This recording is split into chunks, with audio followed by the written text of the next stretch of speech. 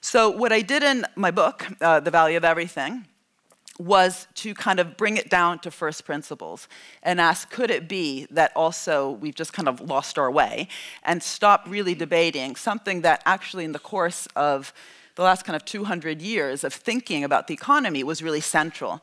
This question of, what is value? What is value creation? What is value extraction? And what happens when we, either by mistake or on purpose, end up rewarding value extraction more than value creation? Do we get something called value destruction? But I just keep using that word value there, but what is value? And notice, by the way, that the subtitle is not makers versus takers, because that's really static. That would lead to the rest of my 40 minutes here kind of making a list of big bad finance, hedge funds, credit default swaps, bad, and then kind of saying that something else is good. That's not what I'm going to do. I say making and taking, the reason I chose that kind of verb is that we can change things. We can, and I hope perhaps we can talk about it also in the Q&A, we can fundamentally reform how finance is operating and how certain business practices have kind of gone astray and how government has just become a bit too lame.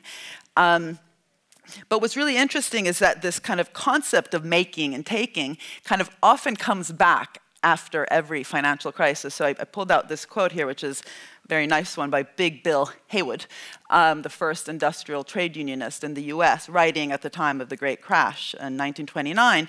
And it's really interesting because you just replace the word gold barons by financial sector, and it kind of rings what a lot of people and communities around the world were saying. So the barbarous gold barons, they didn't find the gold, they didn't mine the gold, they didn't mill the gold, but by some weird magic, alchemy, all the gold belongs to them. And so this is the kind of making and taking, and this is kind of the accusation.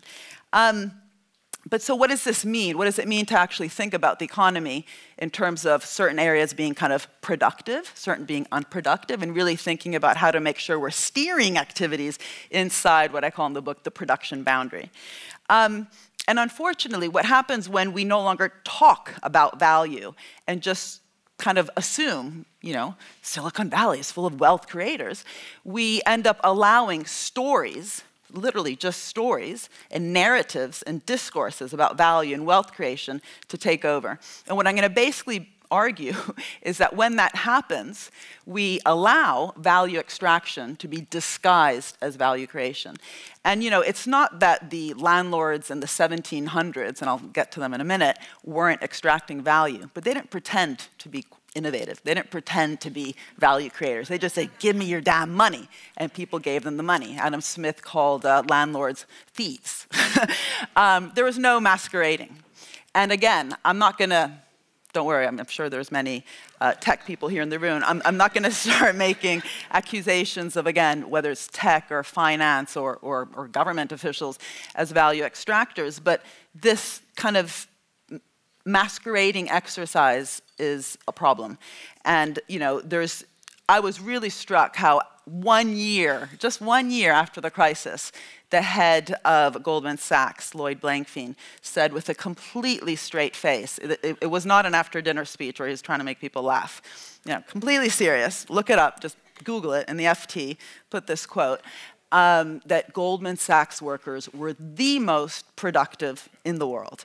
This is a period where they had just been bailed out $10 billion by the US government because of what happened with the financial crisis. There was plenty of evidence that it was, in fact, to a large extent, not only the activities of the large investment banks that at least partially led to the financial crisis, and yet this bold statement of we are the most productive in the world.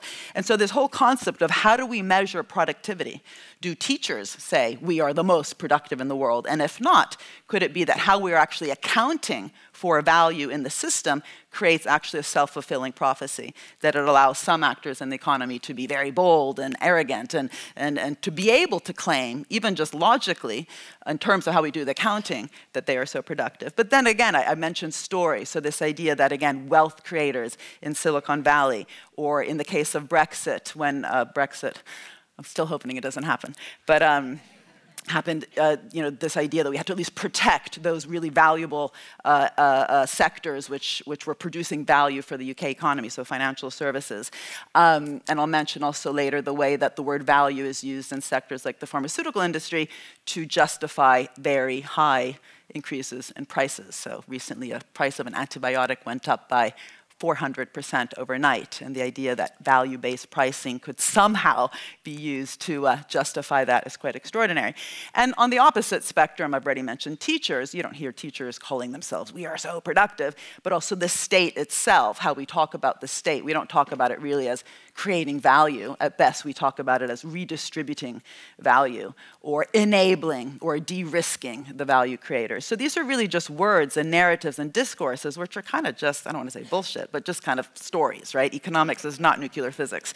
And we've allowed, by not actually talking about value, these stories to be out there and almost not even questioned.